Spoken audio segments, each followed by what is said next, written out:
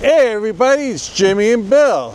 So Bill, today what we're talking about is, we talk about buying houses all the time and what to look for when buying a house. You know, how much land the house has, you know, how many rooms, what to look for when buying a house. But we never did a video about things that you don't want to buy. It could be the perfect house, but if it's next to a certain thing, maybe, you know, say it's next to an airport, okay, it's one of the things. Maybe you don't want to buy it because of the airplanes flying over your house every 5 minutes or 10 minutes. You know, like, okay. I'll give you an example about that.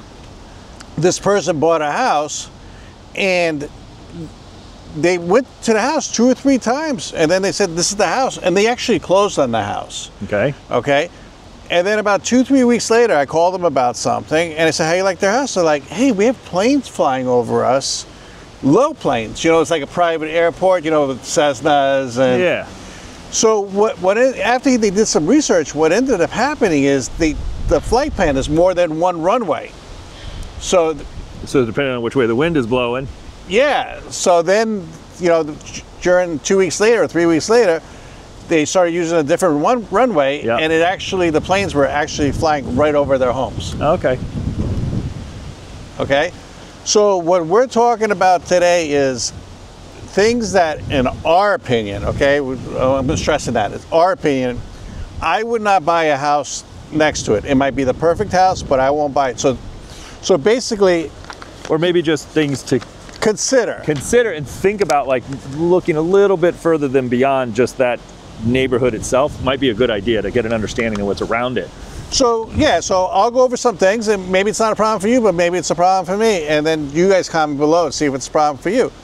Do me a favor, we're coming up with some really, really cool content, and we don't want you guys to miss it. And we're also going to be doing a 60-minute podcast on something that I'm working on now, and we're going to break it up and put it on YouTube. So we don't want you to miss that. Hit the subscribe, give the thumbs up, and share. So Bill, here's the first one, okay? If you go in my backyard right now and you look in a distance, you can see power lines, the big ones. Right, okay. Yeah. But, and I saw that, but they weren't close. I mean, they're really far out. And I took a EMF reader, you know, and I made sure that there wasn't any. We actually did a whole video on it, remember? Yeah, I've done a couple of those, I think. Yeah, so if I was buying a house and I saw power lines right above the house or next to the house, I would take an EMF reading to see what the flux lines are, basically what they called. And if they're high, I wouldn't buy the house. What about you? No, for me personally, if I was shopping for a house, that might be one of those that I shy away from. I mean, obviously there's plenty of people that live, you know, by those types of power lines and, you know, the proximity of it. But for me personally, that's probably going to be one of those that I just go, no, I'm not, you know, and I'll stay where I'm at. All right, so here's another one. I was doing an inspection down by Riverview, a place, and I was up in the attic, brand new construction. I think I told you about this.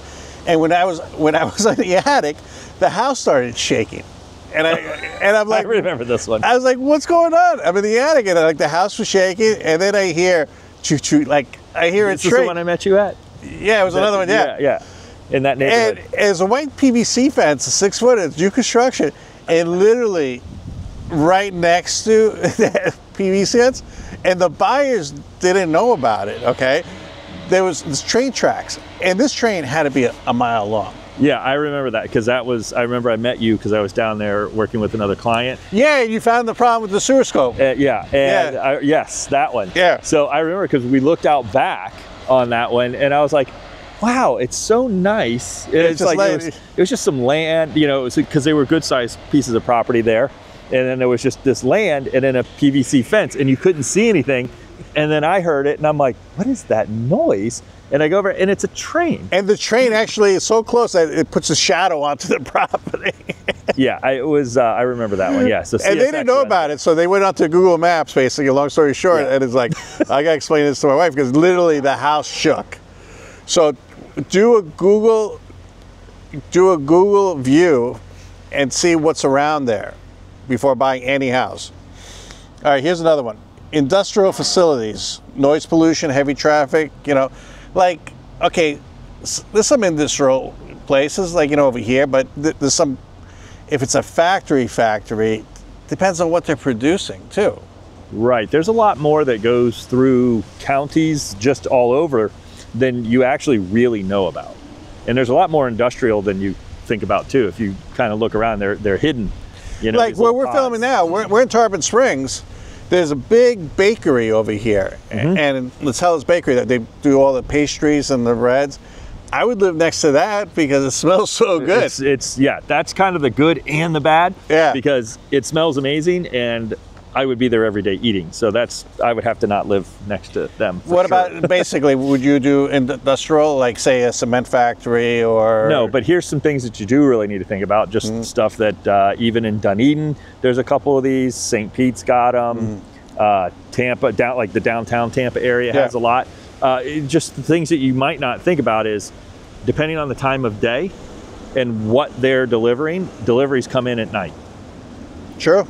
Okay, so you know, you might have tractor trailers coming in at night. Now granted, the traffic's not as bad, but it is something to think about. And then there is one place in Dunedin, actually, the water treatment plant.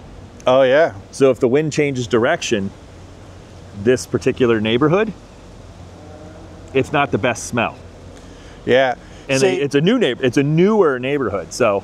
And you know, stay till the end of this video, because I'm going to tell you guys the number one thing you guys should look at if you're buying a house. So basically, here's another one. Busy roads and highways. Okay, so some of the neighborhoods that I go into, you're literally taking your life going into it or pulling out of it. Yes. Okay, there, you know, you have to go across 3 lanes of high traffic to make a left or, you know, or pull into it. I would definitely, if it's dangerous, pulling out, you know, I wouldn't buy it. Even my neighborhood right now, okay, there's 2 exits, okay, one on the left, if you turn left, one on the right. The one on the left, I used to go down it all the time and make a left. And now it became to the point that, like, you know what, I'm going to use the one to the right, and I'll just go around. Yeah, it is, because it's hard to make that left turn because you have to cross a lane of traffic, and it's a long stretch. And there's a lot of neighborhoods like that. So when you're looking at houses, definitely think about that. And it may be easy at the time you're looking. Let's say you're maybe on a weekend you're looking, so the traffic's not high, but go back and check that neighborhood out, or drive that area around rush hour. Especially if you're close to, like, we have US 19, a main thoroughfare through the Tri-County area, and there's a lot of neighborhoods that dive off that, and that can be a quite dangerous road. And there's a way that you guys could check all this stuff out within seconds, and I'll explain it to you towards the end again. Okay, airports. Okay, airports, we just talked about it. Those people bought it, they didn't realize it.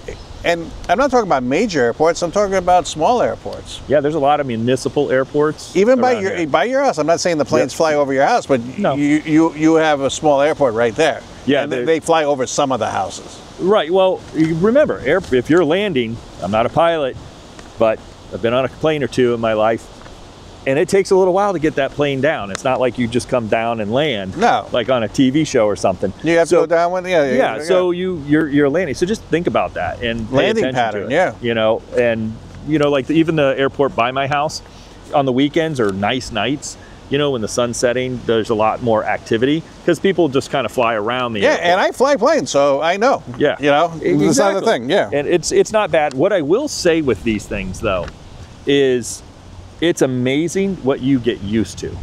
Sure. And you do not hear it anymore. I think one day, it was a holiday weekend, and we were doing something at my house, and you're like, you have an airport around you? Because we had a lot of planes flying around. Yeah, we're doing a video. Yeah, that's right. And I don't even hear them. And we don't see them that often. The one plane that you saw, there's this really, it's actually kind of cool, is it's a biplane. Yeah. You know, that's what we usually hear because the thing's really loud, but it's a neat plane. Right.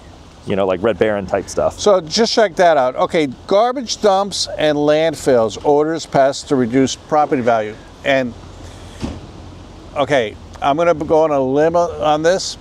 There was a place that I read about in Florida, and they used to be a dump, okay? And what they did is, back in the 50s, 60s, and then they cleaned it up as best they can, and they built homes on it. Okay. Okay? But somebody wrote, okay, is it true? I don't know, but cancer, you know, cancer and sicknesses and all that is higher than normal in that area. I don't know. I mean, but the whole thing landfill. Yeah, it was a landfill, and you don't know what they put back there in the 50s and the 40s and stuff. And there were a lot less regulations back then on what you could put in. So, you know, you're buying a house, check out, you know, I wouldn't buy a house if the house was built on an old landfill or near a landfill or a current landfill that's just down the street. Because Bill was talking about before, maybe the wind changes and now you're smelling it, you know? So, sewage treatment plants, that's what you were talking about before. That's what I was talking about. So you might go there. So I would find out where the sewage treatment plants is and make sure that you're nowhere close to that. All right. How about this one, Bill? Bars and nightclubs. Okay. I don't mind bars and nightclubs, but I wouldn't want it right next to my house because noise, right, music, and then, you know, people that close those places, I'm not saying anything bad, but sometimes you might get rowdy people or, you know, walking down past your house, or, you know, I wouldn't buy a house next to bars and nightclubs. Right. So let's look at it a little bit more broad stroke to be a little more open to different stuff. So bars, nightclubs, and let's just say generalized events. Yeah. So let's think about, like, we have the pirate invasion here, Gasparilla, every year. It's huge in Tampa. So in certain areas in Tampa, around the water, I'm not talking on the water, but around the water, this is a massive following, and it shuts down the roads, whether you live there or not. Yeah. So you have a great seat for Gasparilla, but Gasparilla goes for a couple days, and it is quite the event.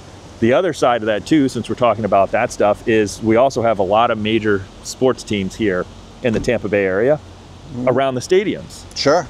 You know, so because it kind of falls into bars, nightclubs, and event venues. Right. So maybe you're not right next to the event venue, but you're close. Those traffic patterns bog you down on the weekends a lot. So just stuff to think about. So okay. So I'm assuming you wouldn't buy next to one of those. Not my primary house. Okay. Flood zones. I wouldn't buy in a flood zone unless the house is elevated higher than the most highest thing. I would make sure the elevation is good, or if it's on a stilt, if it's a stilt house. Otherwise, I would not buy.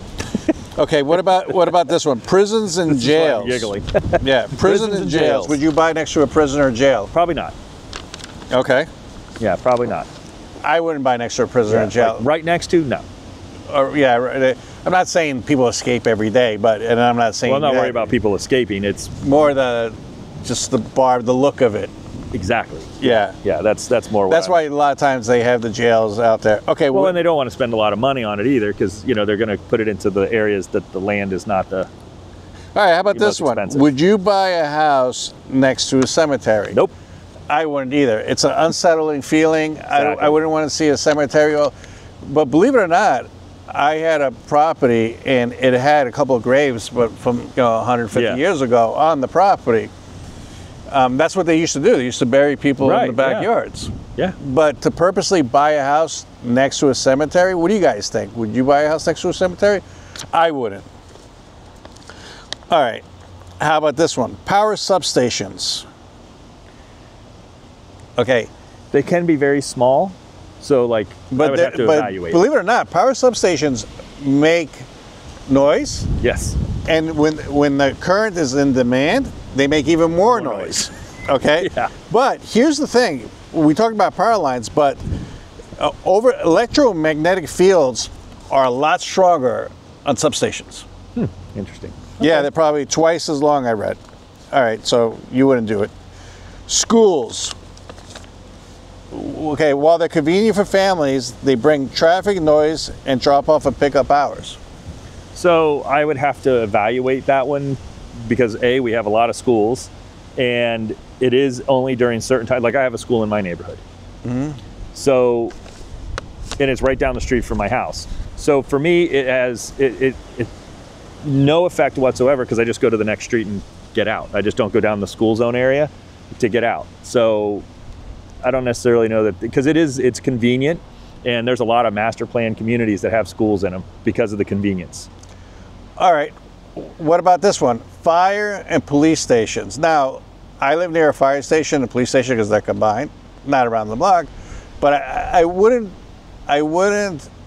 buy next to one. I'll tell you why, because they might get a call 3 o'clock in the morning, those sirens are going off. So you were a fireman, it's true, right? So, they don't turn on the siren when they're leaving? If there's no cars in the road, what do you need a siren for? Oh, so, I didn't know that. So you're saying when they leave the fire station, they don't just turn on the siren right away? Not all the time, no. No, in the middle of the night, we didn't run the siren as we pulled straight out of the bay to a call. We had the lights on and the engine starts. I would be, if you were living right next door, I would be more thinking about things like that. The diesel engine running day and night, because you do run calls. I mean, we ran 20 some odd calls a shift almost when I was downtown.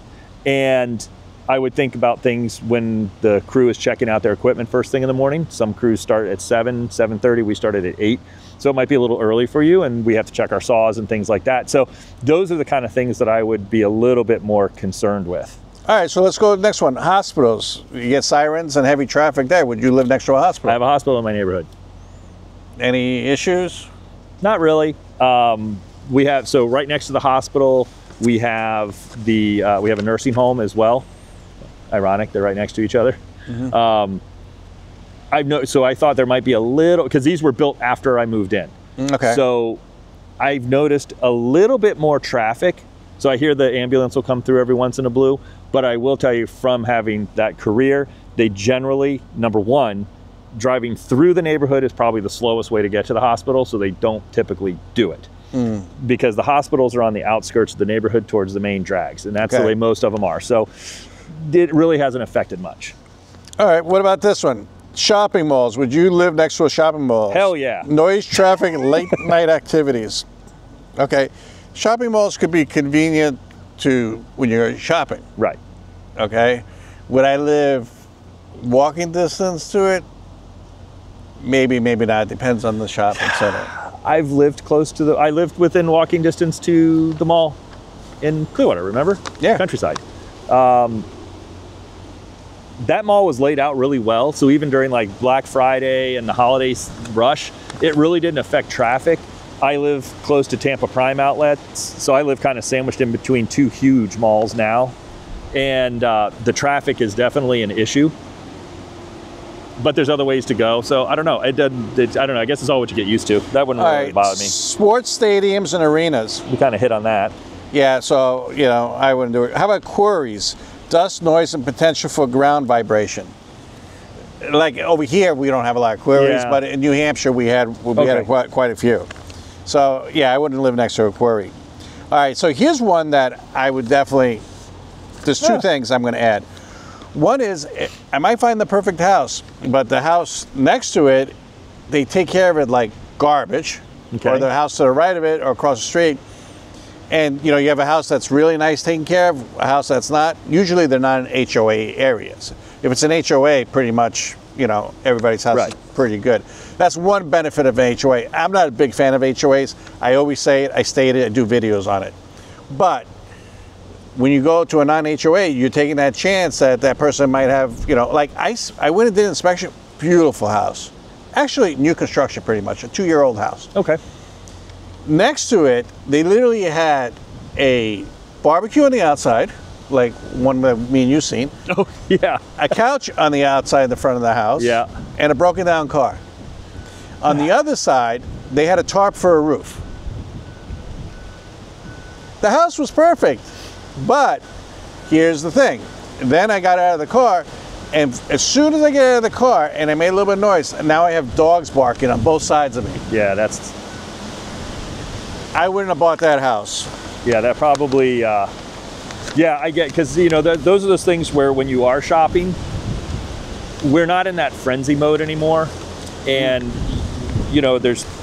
while you're considering your offer, or the, you know, your real estate professional is drafting up your offer, things like that, you know, I do encourage my customers to drive around the neighborhood at different times of day.